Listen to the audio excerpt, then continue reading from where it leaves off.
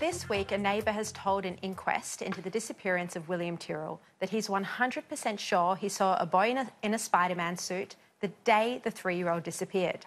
I spoke to Caroline Overington, the Associate Editor of The Australian and host of the incredible podcast Nowhere Child that's exploring the investigation into Tyrrell's disappearance, on this new evidence that was made public just this week. Well, he's 100% sure that it was William. And one of the most incredible things about being at the inquest was to see William's family absolutely thunderstruck by this development. Here is a man... So they didn't even know about it? Well, he was 75 years old at the time. He's a very well-respected man in the local area. He's a judge of flower shows. He attends things like local community events all the time. He's lived there since the 1980s, so coming on for 40 years. He was very alert that morning. Particularly that morning, he was very alert because one of the things he does is propagate flowers and cuttings. And he was waiting for a delivery of some small cuttings from Plants Express. And you can't leave them in the post office overnight. And this was a Friday. William went missing on a Friday. And so he was particularly alert for the sound of the mailbox because he thought, well, as soon as my package arrives, I'll go and get it. He heard what he thought was a little click, a rusty click of the metal letterbox. He came down the stairs. He's not... terrifically mobile. He came down using his hand on the handrail. He was about one step down the veranda when he saw a car come careering around the corner. And the reason he noticed it was because, well, two reasons. It was travelling at speed and it was also coming almost off the tarmac. So it was a kind of car that you could kind of see was swinging around the corner into his driveway and no further than from his veranda to the street. So he has a really good line of vision. And he's 100% sure that he saw a child standing in the back seat, hands up against the glass and his face peering out between his hands, wearing a Spiderman suit. His concern at the time was that he was unrestrained. He said the little boy was not crying, but he was unrestrained in the back and she was moving at speed. And then about 50 yards behind, he says yards because he's a 75-year-old man, he's now 80, another car. And he had the impression that they may have been travelling together, that one was following the other one. And this one, the second one, when it came around the corner, actually came around on the opposite side of the road. So had somebody been coming, there would have been a head-on. So this Did he say who was driving that second car? The second car he doesn't know, didn't get a clear view of the driver, but the first car, definitely a woman. He said it was definitely a woman, plumpish, blonde hair piled into a bun on top of her head, and a white blouse with short sleeves. It was the kind of event he noticed. This is explosive evidence. Quite incredible. But given we thought no one had seen William Tyrrell at all on the day he disappeared. Right. And the thing that's well, that's incredible enough, the fact that there is indeed a witness, but also he didn't immediately go to police. And people have, of course, said, why? Why would you not go to police? And it's a really relevant question. And I think the public doesn't always behave the way we expect them to behave. So he didn't know at the time of this happening that a child was missing. Nobody did. About 15 minutes later, he heard sirens and he assumed somebody in the area had maybe died. It was an ambulance. You know, a lot of elderly people live around there. Didn't think too much of it. Later that night on the news, he hears a report that a child is missing, but he doesn't see a picture. So he's not thinking anything. The next day, he sees the first picture of William and he knows instantly. That was the boy that I saw in the car. And he thinks to himself, police, of course, but the detective who's making this announcement on the local news, and it's the local news out there, it's not like a big network, they all watch the local news, says, we will be interviewing all the neighbours in a 1 kilometre radius. And because he's a good citizen, he waits his turn. So he sits and he waits for the knock on the door. And it never comes. It never comes. But then surely after a number of months or even years, after a number of weeks, some weeks go by. So he's waiting and he's thinking, well, police obviously know what they're doing. They're talking to, you know, the foster parents who William was in the care of foster parents when he went missing. Probably they're talking to other people, neighbours, you know, they know what they're doing. So I'll wait like a good citizen does. Then after a few weeks, he thinks, well, I really should tell someone. So he goes and tries to track down the local cop. I mean, this is a country town. He's known the local police officer, Wendy Hudson, since she was a baby. So he tries to track her down at the local club on a Friday night where he often sees her. As it happens, she's not there that night. But he sees her sister-in-law because, again, country town. And so he tells the sister-in-law, hey, you should tell Wendy that I saw a little boy in the back seat of the car that day. The message doesn't get passed on. So then eventually the fact that he's telling people that this is what he saw, including all 5 of his sisters, and I understand 12 people in total, gets back to police because it's a small town. And so police come and knock on his door in 2015. So this is how long after William First time, so William goes missing in September of 2014. Police knock on his door in 2015 and again in 2016. And he tells them the story. But no statement is taken from him, no walkthrough, no description of the cars and the drivers until April of 2017. I mean, so that's 1,000 days. And how much detail in your memory is lost in 1,000 days? Now, I want to ask you about one of the other persons of interest in this case, or someone who has been a person of interest in this case, the local washing repairman, Bill Spedding. Now, the inquest has heard that he had a very strong alibi on the day that William went missing.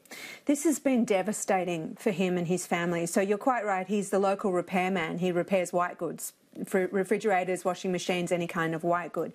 And he went to the Tyrrell house on the 9th of September, 2 days before William went missing, to try to fix the washing machine. He couldn't because he didn't have the parts. So he said he'd come back with the parts as soon as they arrived. Then on the day that William was there, William's foster mum called his answering machine and said, hey, you know, the washing's piling up here, where are the parts, kind of thing.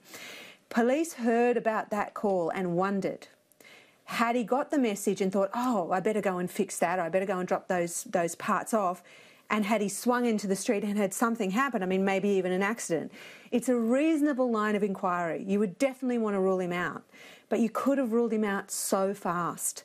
A couple of reasons you could rule him out. He didn't have the parts. We know that because we've got a receipt for the day they were delivered, and they were delivered after William went missing.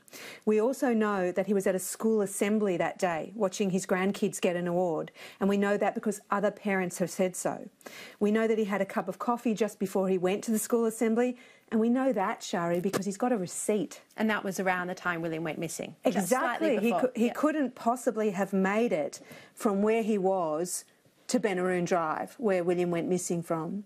That evidence has been available to police for a long time. And so what Mr. Spedding is saying is, why have I been hung out there as the one whose name is linked to this? Everyone you talk to said, oh, you know, could it be the washing machine guy they're all talking about? He says his life has been destroyed.